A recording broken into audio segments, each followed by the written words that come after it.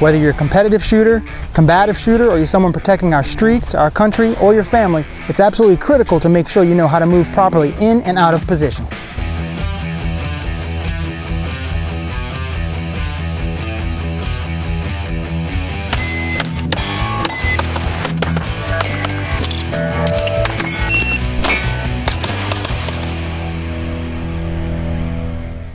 How do you determine which is going to be an easy exit or a hard exit? For me, it's simple. Can I successfully engage the large rectangle target while moving? Because essentially that's what you're doing. If you're engaging one target while you're leaning out of that position, you're definitely moving on that particular target. So you want it to be larger and wider. However, on the smaller target there, can I successfully engage that while moving? Maybe, maybe not. On a consistent basis, I'm not going to take that chance. I'm going to make sure I'm stable for a good accurate shot and then create my own momentum and explode out of that position. If I'm engaging two large targets from this first position, ideally I want to be able to fire while I'm exiting that position to save time. Anytime I can reduce movement and reduce time or do two things at once, it's going to be better than doing two things at two different times. So if I can be shooting as I'm leaving this position, that's going to save me time. So once I get my first shot, my second shot on my first target, as my pistol is transitioning to the second target, as I'm acquiring that sight picture, I'm just going to start to increase pressure into that knee or that interior leg, into the direction that I'm going to be going into.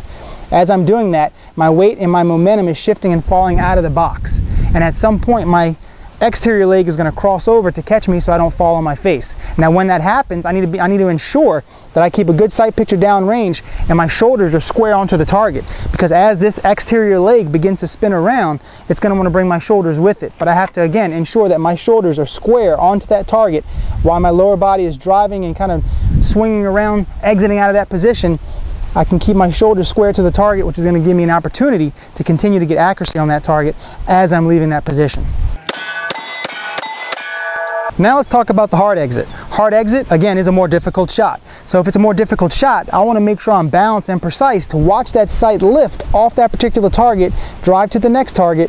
Again, watch that sight lift off of that target completely flat-footed without distributing any weight one way or the other. And once I call a good successful shot down range, at this point, to get explosive movement, I need to make sure I'm going to take up my interior leg off the ground and drive off of my exterior leg. So it looks something like this. Sights lift, look in the direction that I want to go in, strong foot, which will be my interior leg, into this direction, lifts off the ground, and my support leg is going to throw me out of the box. So essentially I'm just stepping into the direction I want to go into, but instead of just stepping, I'm going to also push with that exterior leg to give me a little more momentum, is what I like to call it, creating my own momentum as I explode out of that position. As soon as I'm done firing, whether I'm doing an easy exit or a hard exit, the first thing I'm going to do is look at a specific spot I want my trail leg to get to, so that way my entry leg is going to be prepped and ready. From a safety standpoint, what I'm doing in between positions is I'm going to ensure that my muzzle is always pointed in a safe direction and my finger is off the trigger. So as I'm moving to the right, my finger immediately goes onto the side of the frame and my sights are going to roll into the direction of travel.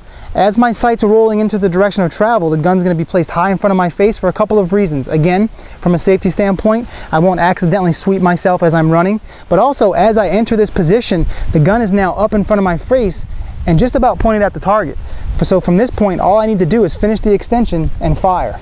So it's not only the fastest technique, but also the safest. With lateral movement to the right or left, that will also determine which foot I enter the position with. So if I'm moving to the right, I'm going to enter with my right foot. If I'm moving to the left, I'm going to enter with my left foot. So here, as I'm entering to the right, I want to make sure my right foot is entering the box first, because as I enter that box, my shoulders are already square to this position. So as soon as my foot, my trail leg that is, comes into the position, I'm ready to fire. Not only am I ready to fire, but my shoulders will not be moving whatsoever. However, if I came into the right position with my left foot first, as soon as I'm ready to fire, I have to wait for my upper body to swing all the way around. And as my upper body is swinging around, that's costing time and the sights are moving, making it a more difficult shot. So let me leave you with two of the most important things we talked about here today. The selection of the exit, whether it be the easy exit or the hard exit, as well as getting into position and being ready to shoot immediately when you get into that position and not waiting on the gun. However, the gun is waiting on you on target. Last, from a safety standpoint, be sure to always keep the pistol up in front of your face, sights rolled into the direction of travel, and finger off the trigger.